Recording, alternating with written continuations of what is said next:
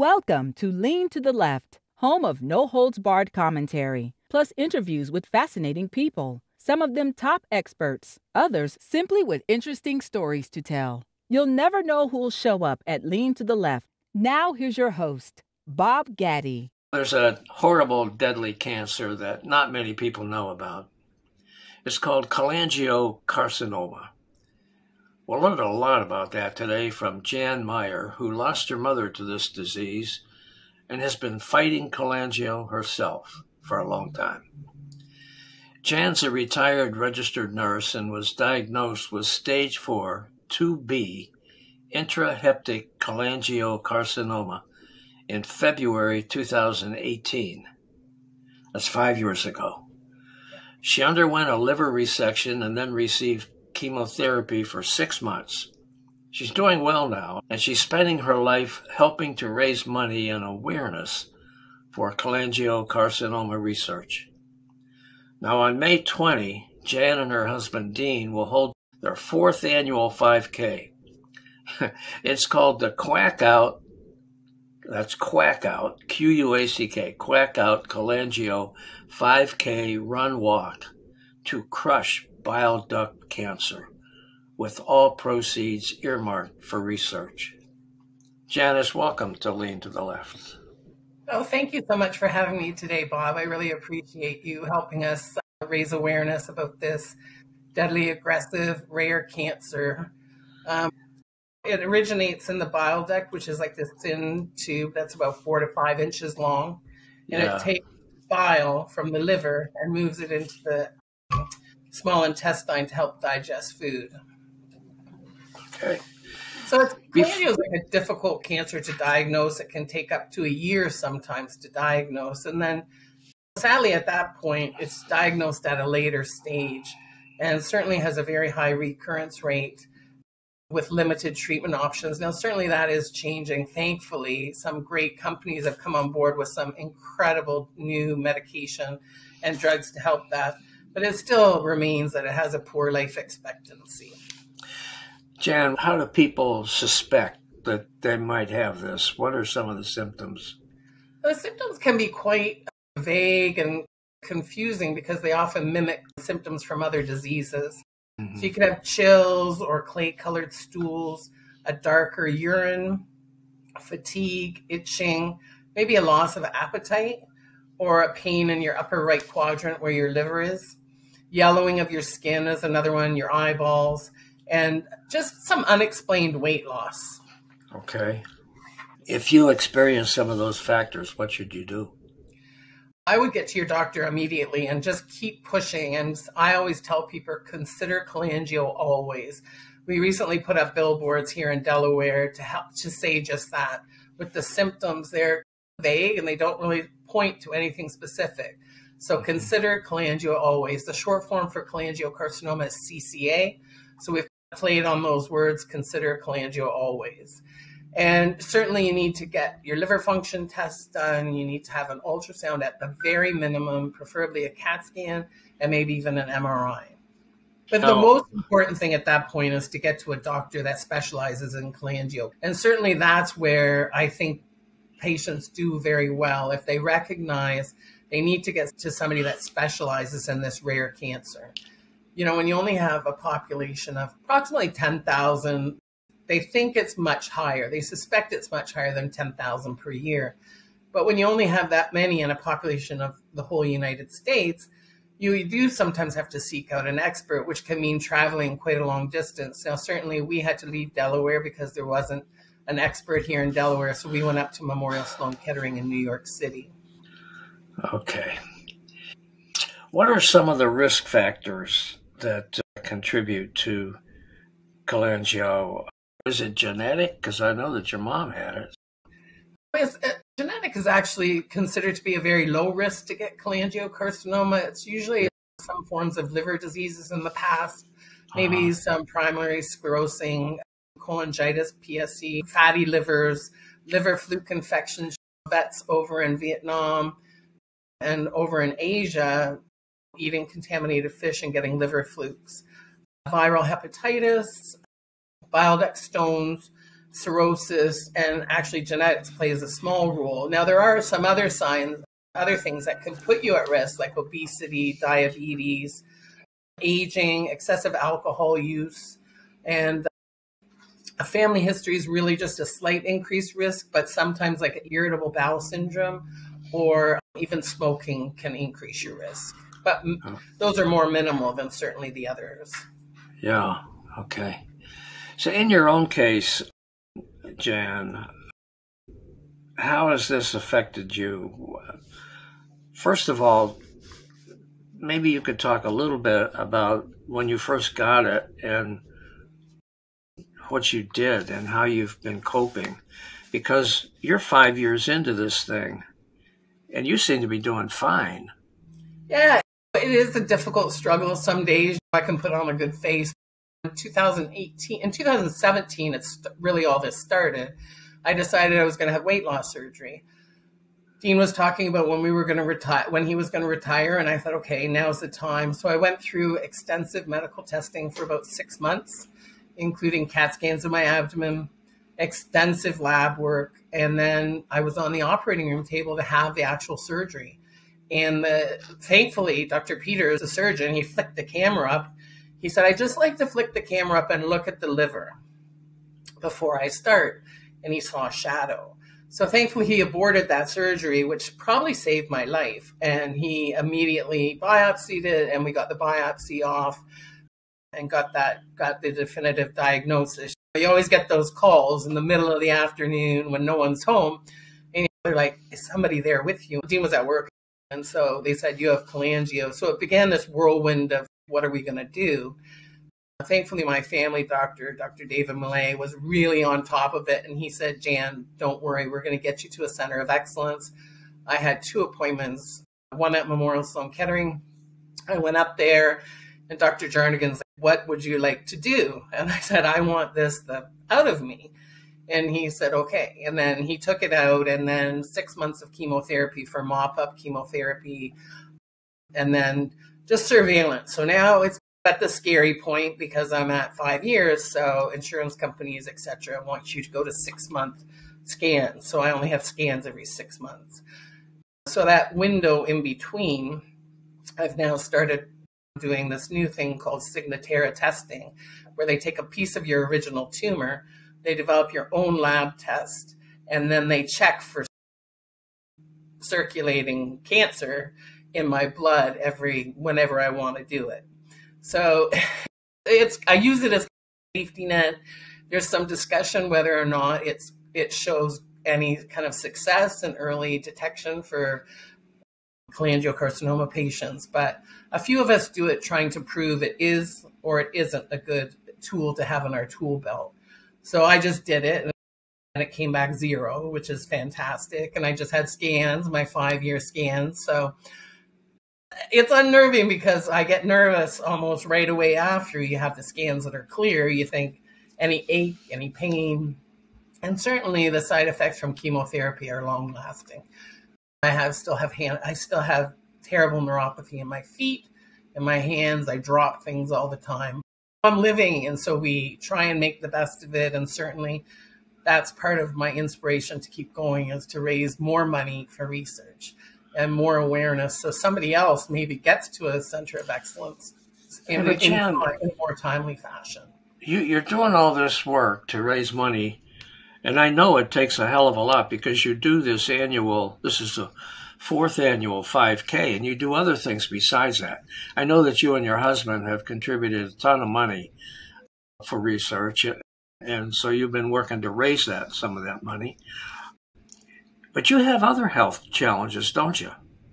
Yeah, I had an accident about 15 years ago. I'm in a wheelchair permanently, so that's just I don't really talk about it too much. Like people, when they come to the race and meet me and we've communicated for months or a year, and they're like, what happened? And I said, well, this isn't new to us. It's new to you, but you can downplay it. And certainly we hold charity wine tastings. We do meals at restaurants where they give you a part of the proceeds.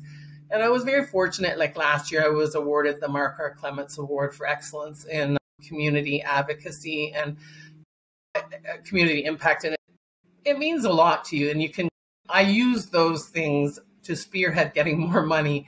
And then this past December, I was honored to get the Delaware Governor's Outstanding Award for volunteerism. And it does help. And then Dean and I decided we were getting a lot of no's from sponsors for our 5K. And it was because we weren't officially a 501.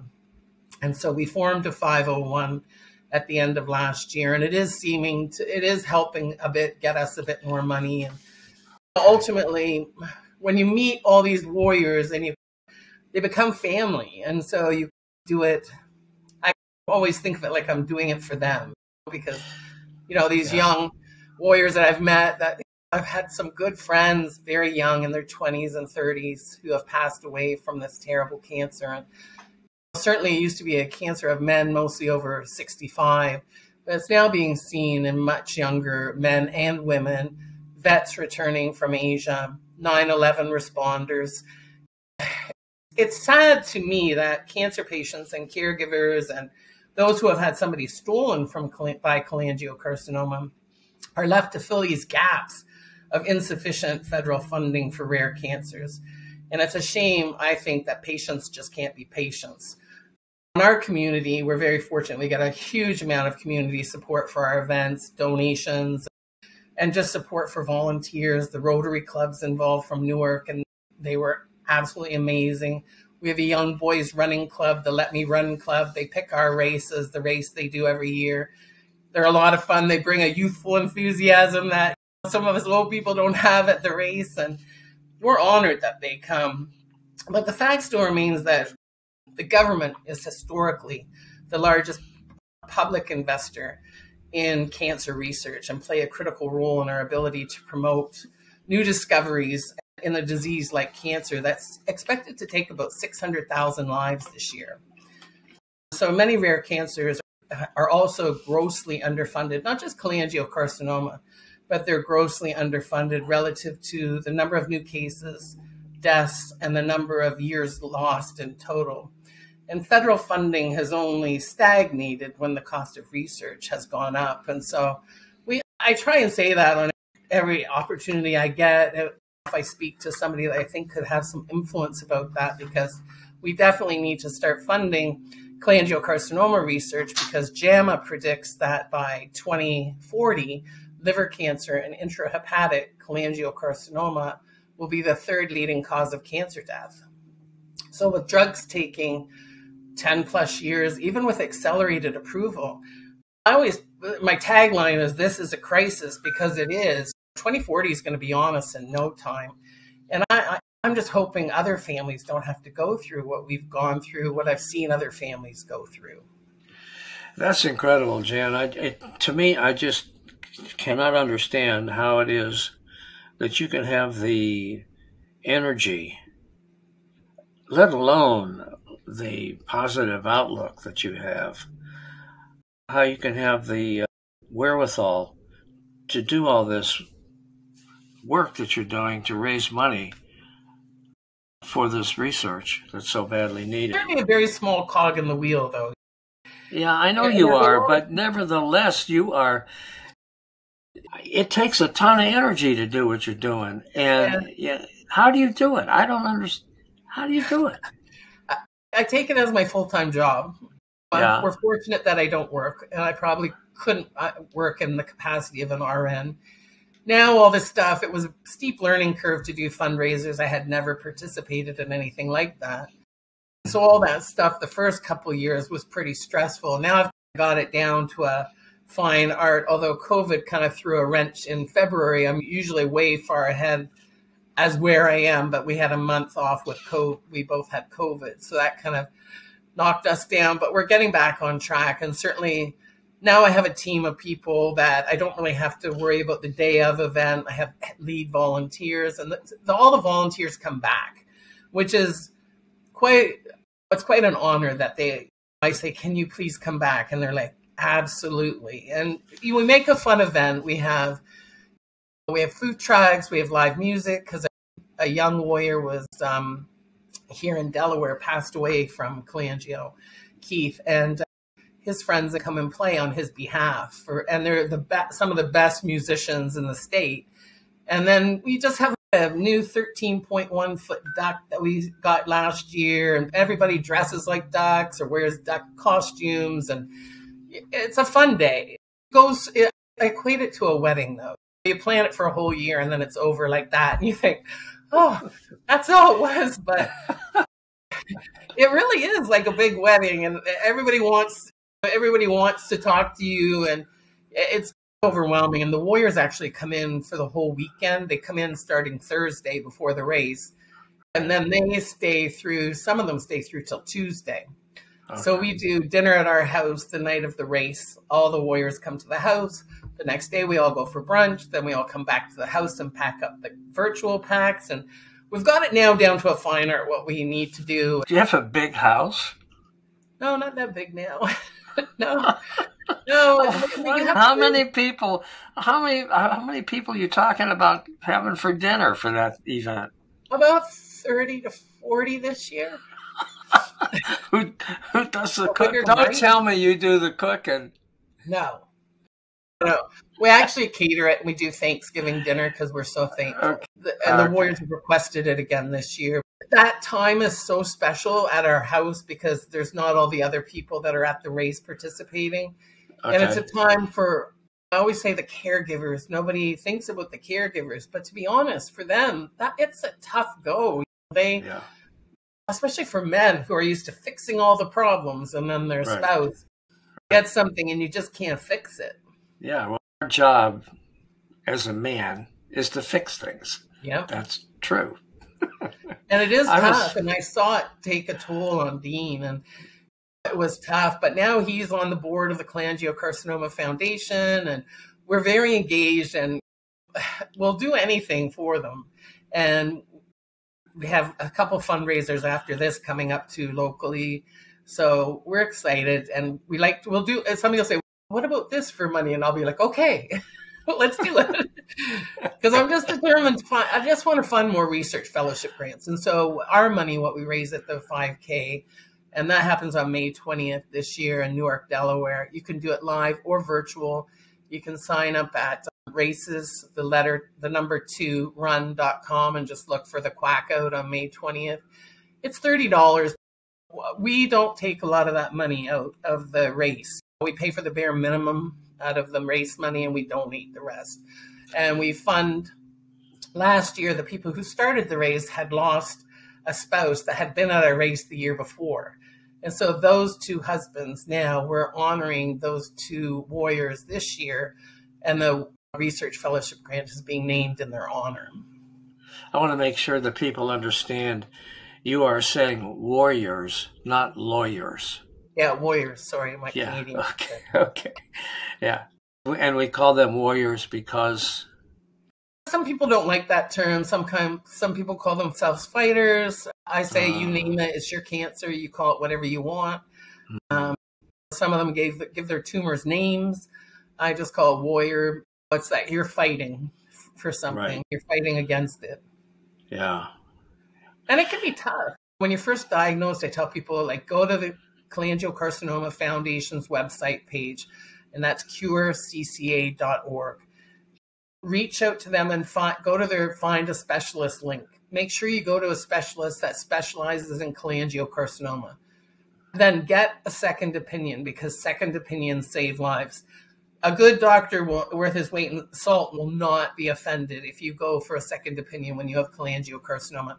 The leading doctors actually encourage it. And then, well, why do you care if they'd be offended anyway? It's your cancer. That's true. Some people, my mom probably would have been worried about that. Younger people aren't as concerned about that. Yeah. My mom would have too. Yeah. Yeah, my mom would have never. Yeah. She's all worried about what people thought about things. So what do you attribute your parents' success in dealing with this disease, Jan? I honestly think it was sheer luck, and being on that operating room table and him seeing that shadow, because certainly when I was diagnosed and I went to New York City, he said, I can take it out, but there's one stipulation. You have to have an MRI, full MRI, and it can't be anywhere else. You just have to have that one lone isolated tumor. So thankfully I did. It was 3.1 centimeters. So they took out 5 by 7 of my liver. And then I fought it. They said, I'm going to lower your chemotherapy. Your feet are terrible. And I said, no, you're not. And then my oncologist would say, you need to send me a picture of your feet. I want to see what your feet look like. And we had a deal that if they broke, the skin broke. But I had blisters and they were beet red. And I said, no, because I had seen cholangiocarcinoma firsthand. So I knew that we had to fight it with everything we had.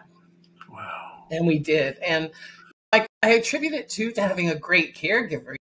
I had somebody who was up in the middle of the night with me at 1 o'clock in the morning, like clockwork, throwing up for 3 hours on chemotherapy.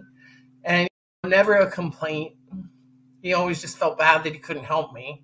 But it was you need a good caregiver. Like some of the patients I feel bad for, they don't have that kind of support system. Sure. And it really does, I think, affect how well you can do with this. And also, I think I'm just hard-headed. I get that that's my Scottish in me. Like, I'm not going to go down without a fight. So just keep fighting. I just keep fighting. And then I started doing the fundraising and the awareness stuff. And it gave me a mission. Rather than not doing anything, it gave me something to get up in the morning. I get up and I start working on it right away, especially from January till the race. It's chaotic life at the Myers, but it's worth it. You had to learn a ton of stuff about social media and technology and all this kind of thing in order to do what you do, right? Yeah, and the cool thing was we had this young kid working at our house when I was just diagnosed, and I said to him, so do you do this full time or you do something else? He goes, no, I'm in school full time for film.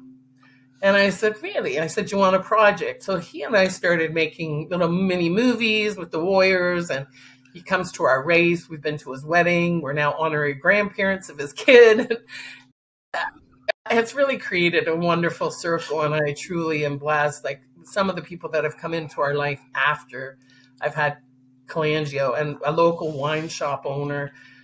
During COVID, we had so many outdoor events at his place at Frank's Wine, and he helped us raise a lot of money for cholangiocarcinoma. Sometimes for 3 hours, we'd make it $1,500.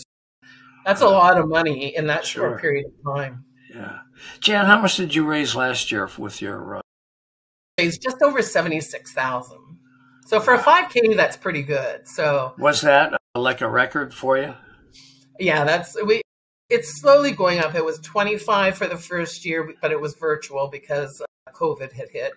The next year, we were just over 50-something thousand. So this year, we're hoping to be over 100.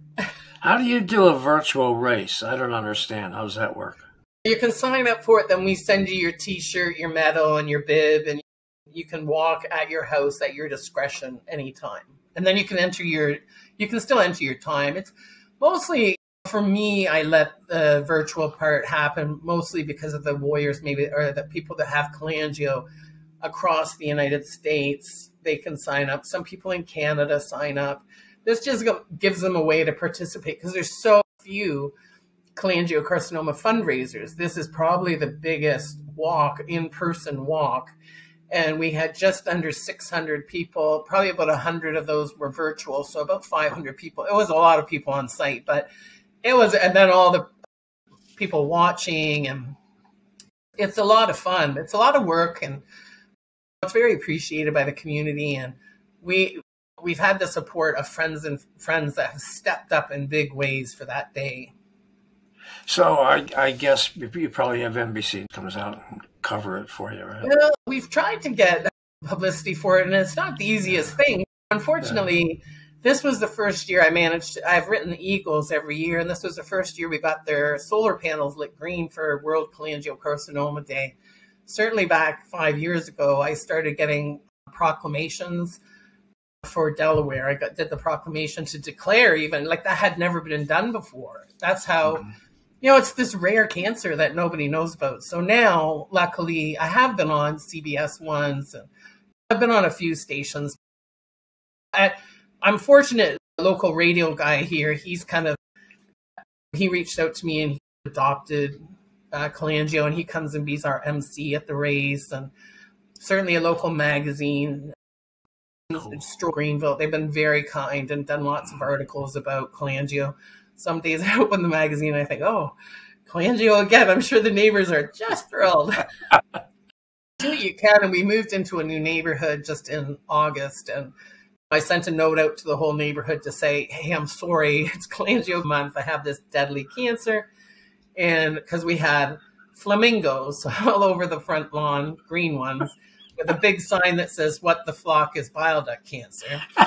And then all these ribbons, and then these green lights, and you're thinking, these neighbors are going to love us. But I'm telling you, the outpouring, they were so kind, and the outpouring of love. They put checks in the mailbox, and I was like, who are these people?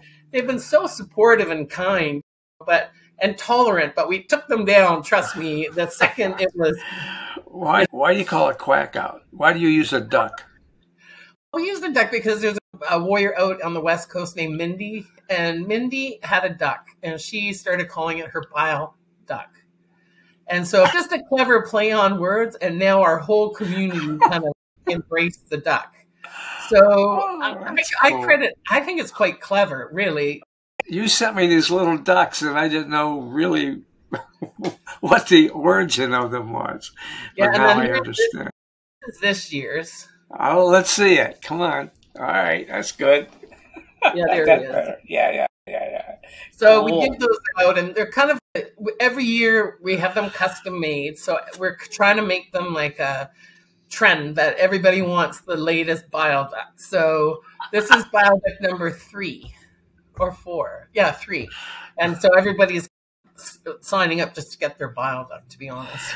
Oh, okay. So let's talk on your 5K coming up. Again, the date is May 20. It's in Newark, Delaware. Yep, Newark, Delaware at Midnight Oil Brewing Company. They've been an excellent partner with us and super supportive of us having the race there. We get great sponsorship. Insight, once again, Insight's one of the main people that have been with us since the beginning. They've sponsored our 5K, so they're the main cancer quacker. And then we have the Servier, and we also have oncology came on board this year. But we have like champion trophies. Cholangio now is hitting and affecting more and more people, and so champion trophies here locally sponsor and give us a big discount on our medals, and we get really nice medals as a result. But they do that because they honor his friend Bill Hayes, who was stolen by Cholangio. Oh. And then insurance company, Nationwide Insurance, they sponsor it every year. Kirk and Roof this year, they were putting on our roof, and they said they would sponsor it. And, you know, we're very fortunate that HERS, Wawa, we get some hitters. How much does it take to be a sponsor? We do various sponsorship levels, anywhere from $250 to $20,000. Okay. Yeah, so we've done sponsorship for $250, but we only do one at $20,000, and then we only let one person do it at that level, and then the rest $10,000 and down. We're hoping to get more sponsors. I certainly sent out about 400 letters that I type out myself and print and send. And then you have to get all the prizes for the people that are in the race. So we're very fortunate. A lot of the local businesses come on board and give us gift cards.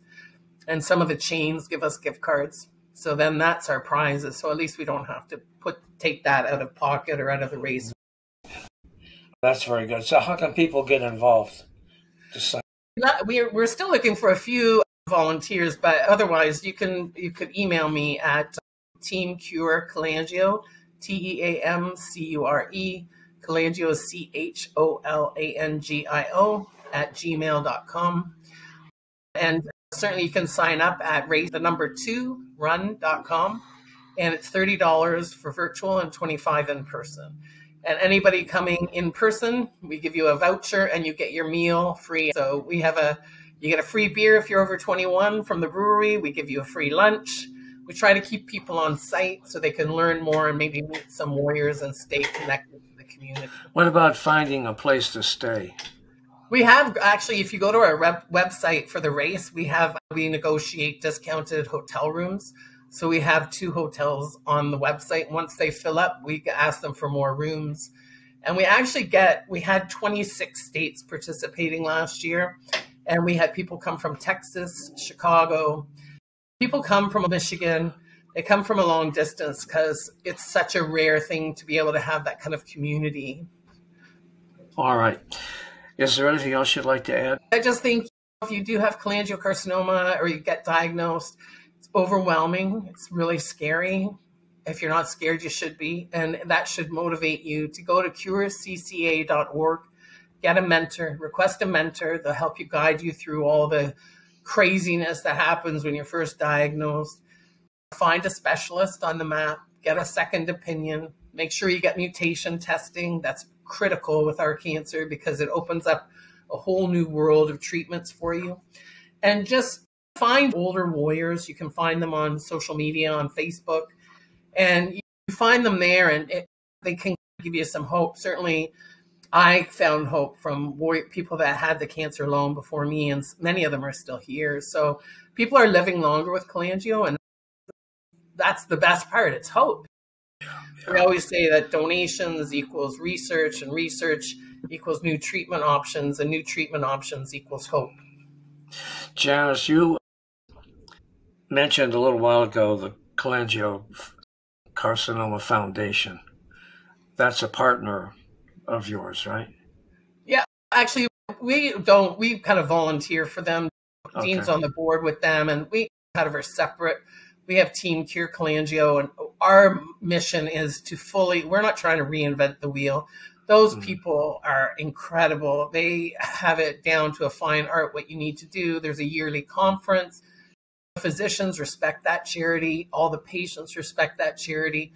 So all we did in forming our 501 was just in order to give them more money to facilitate more research. Okay. So we only raise money for research, though. We kind of stipulate that. We feel that research is so key that any money we get, when we give it to them, it has to go to research. So they fully support what you're doing, right? Oh yeah, they're amazing. Yeah, they're amazing. I think they think I have some wacky ideas because we just sent 1,000, just under 900 ducks all over the United States in boxes to people for them to hide, and then they had a QR code on the bottom of them, and then you scan the QR code and you could find out about cholangiocarcinoma. I think out of the box, and I think some people like it, some people are confused by it, but I don't know. I like thinking out of the box. I think it's you should have been in marketing. You do a great job. Well, I know that's what Dean says. Dean's like, "Why were you a nurse?" And I'm like, "Well, I kind of like nursing, but." Yeah, but you told me you didn't like blood, so that's... Yeah, no, not so much. I worked in radiology the last couple of years of my career. And I really enjoyed radiology. And there's something really special about being in healthcare. You get to meet patients at their most vulnerable, and when they're so open, and I don't know, you get to see families and get to know them in such a special way. That was really a special time for me. I lifeguarded all my school years, and then I went into nursing, and I don't really know anything else. So now I guess marketing. Well, you've learned a lot about marketing because I've seen the results. Yeah. This shirt is one of them. Yeah, we love that shirt because on the front, very proud of this shirt. All the names on the front are warriors that were currently fighting at the time of the race, and then on the back are all the warriors in the cancer ribbon that had been stolen by cholangio. I say stolen because that's what happens. It takes people way before their time, way before they ever should be, because it's such a aggressive cancer that has a really high recurrence rate, and it is. I don't take it for granted that I'm still here, and I think that's why I keep focusing on doing more, because I can.